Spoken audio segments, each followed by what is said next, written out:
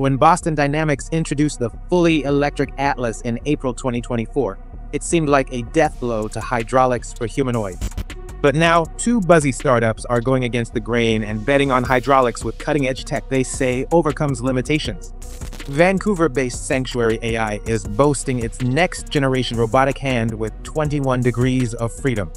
The startup says miniaturized hydraulic valves deliver superior power density compared to electric systems.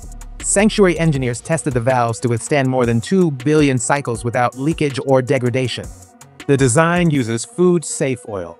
The new hand, which integrates with Sanctuary's flagship humanoid Phoenix, has one less degree of freedom than the Generation 3 Tesla Optimus hand. However, Sanctuary's hand is geared toward tasks requiring greater strength, including tasks in semiconductor manufacturing and electronics assembly. Meanwhile, Clone Robotics, which operates out of the US and Poland, is going viral for its Torso 2 androids' human-like movements that remind people of the HBO show Westworld. Clone says its android is powered by water and electricity.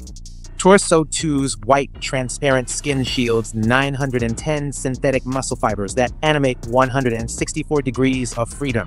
Using water alleviates concerns that previously made hydraulic robots unfeasible for humanoids. Will hydraulics give Sanctuary and Clone an edge against robots from the likes of Tesla, Agility Robotics, Figure, UBTECH, Unitree, and 1X Technologies? Or will it be the hill they die on?